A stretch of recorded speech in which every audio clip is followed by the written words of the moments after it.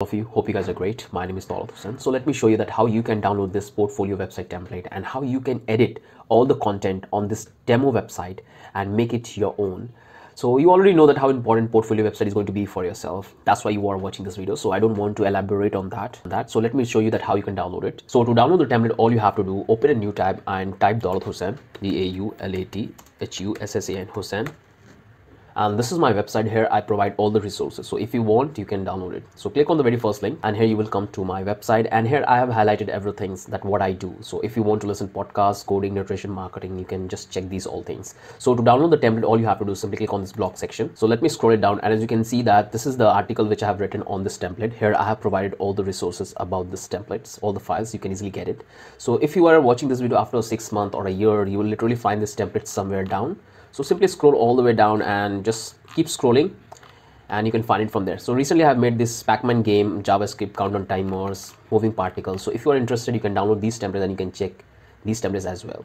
So to get the template, all you have to do is simply click on this post. So to download the template, all you have to do is simply click on this download source code, and you will come here and click on this download source code button. Once you click on this, you will download the file. Here as you can see that I have already downloaded this file. So simply once you download the file, simply extract this file, and let me click on this extract, replace the old one because I have already have this file. So here you will find all the files of this website template.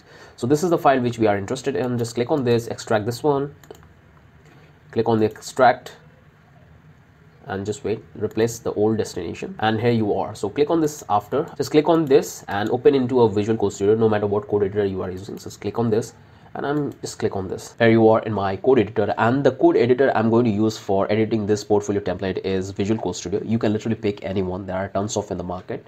So once you download the file, unzip and open in your code editor, these are the file structure you will find. So let me take you through this file structure, then I will explain you that how you can do the editing whatever templates you choose among these 5. On the left hand side, you can able to find all the folders and files of this portfolio website. So here is the CSS part. If you want to do any customization in the color or any styling, you can do it from here. Just open this folder, and from here you can able to find everything like colors, first primary color, this one is the secondary color, this one is the third color, and this one is the fourth color, and this one is the main CSS page. From here you can do the changes in the spacing, margin, you can increase the size of the image, you can increase or decrease the container size, you can do that all from here, whatever templates you pick from here. And inside this you will find another folder by the name plugins, and inside this, as you can see, they have used some extra libraries, like they have used bootstraps, they have used fancy box for popping up the box, and they are using the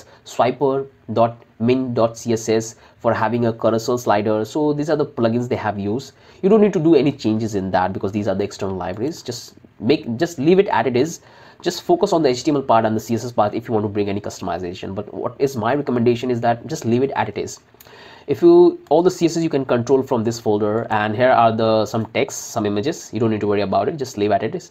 So these are the creator template who have created this portfolio website template, and here you can able to find all the images which they have used on this portfolio website. So if I come here, if I open the blog section, so here you can see that here we have a 3 demo blog page, blog 2, blog 3, and this one is a blog 1. So all the images they have stored right up here. So you can put your images here, and I will show you that how you can change the images as well. Just watch the video till here. You can put your images here, and for the testimonials they have this, and for the work, like they have this original size and thumbnail. So everything is fully organized. You can simply put the kind of image you want in this section and give the similar name, and that will automatically appear on your website. You don't need to do the changes in the HTML part. Here you will find all the JavaScript file, and here they have used a couple of plugins for animation, for fancy box, jQuery, overall scroll.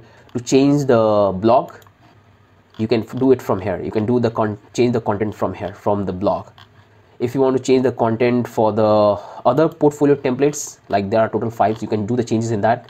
So it's literally you can find everything. Copy the text you want to change, come back here and do it from here. And if you have a little bit knowledge about the CSS and JavaScript, you can modify in these files also. And this is what I have found long back ago, so I thought let's share with you all.